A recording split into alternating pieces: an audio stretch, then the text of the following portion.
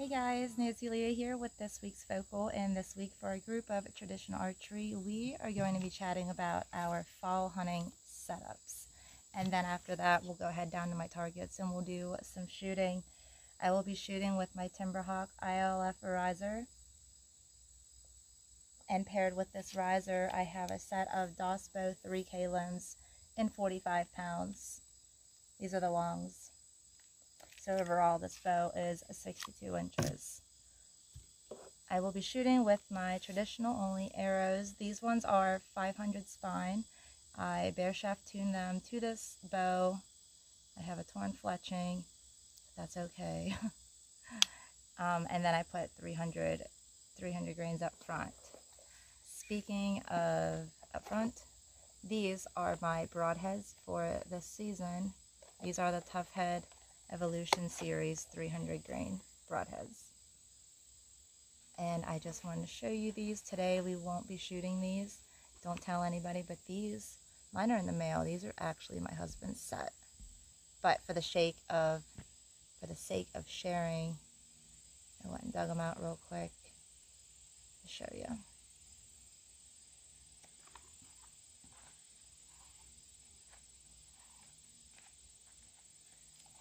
So that is my fall hunting setup. So I say we head on down to my target, and we're just going to do a series of walkbacks. I like to say I'm getting dialed in when I do this.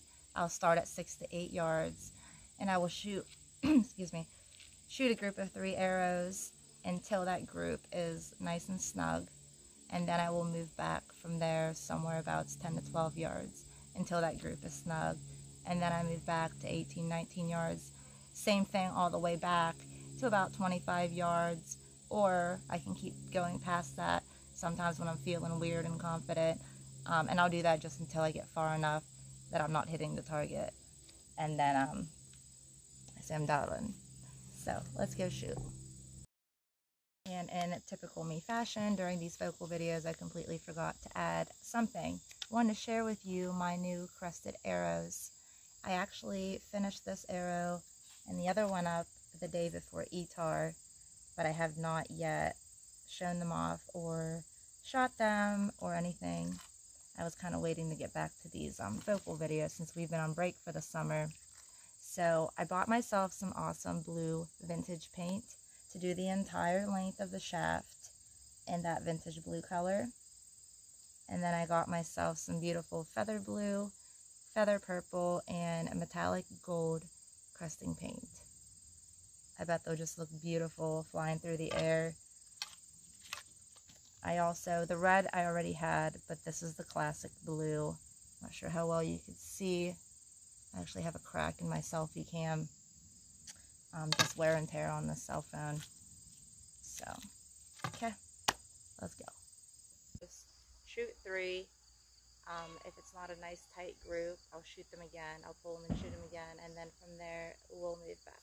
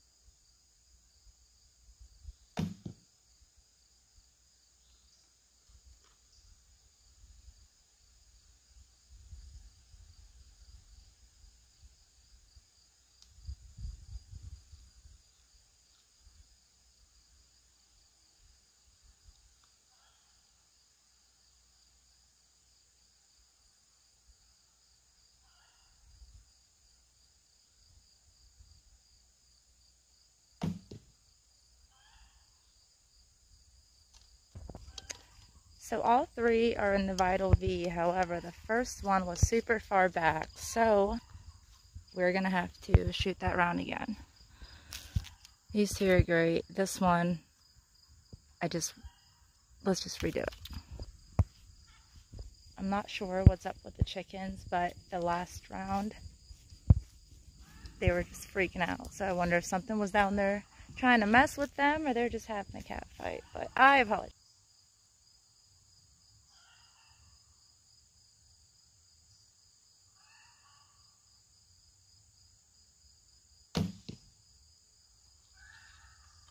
Much better, just a hair forward than the first shot.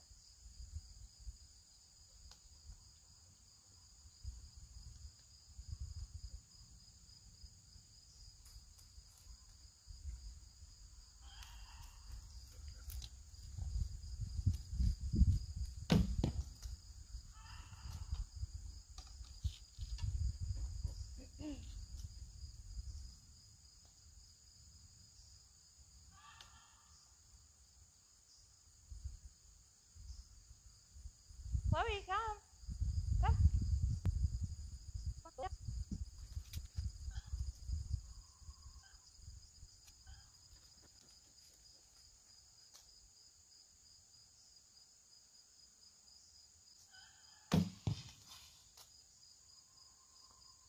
That arrow completely bounced out of the target. However, pretty sure it was a good shot. I'll when I put this video together, I'll do a slow-mo and see, but I could have sworn it would have grouped with these two. So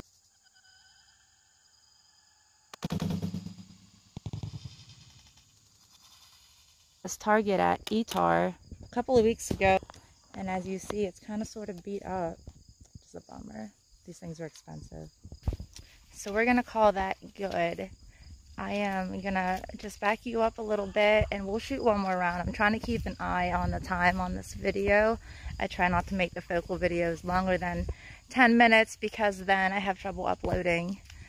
My internet isn't super bad out here, but it's finicky when you start getting demanding on time, more than 10 minutes. So anyway, let's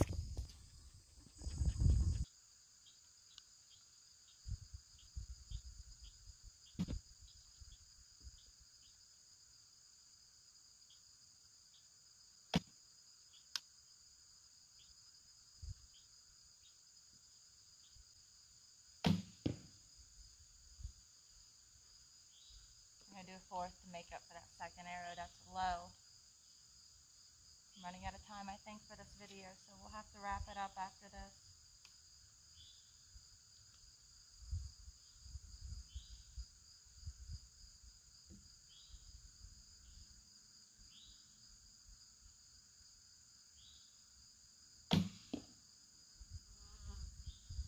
Okay, go check. I've been working on my back tension, which has led me to work on my release, which has also led to me messing myself up severely. I know I go on about it in my stories on Instagram, but not everybody watches those. I've been trying to get my back tension back under control, but also not keep my focus on that, so much so that my release ends up being like jerky, you know? So if you note that in any of my shots, I am working on it. So these three would have been this was actually the second shot. It was super low. I'm going to attribute that to I am really warm right now and maybe a little tired. I'm kind of rushing because we have to wrap this up. But we'll call this good. This is actually how I practice in my yard. I will go to a short distance and not move back from that distance until I can snugly make a group with those arrows, and then I'll move back to the next yardage. But thanks so much for letting me share, and we'll see you next time.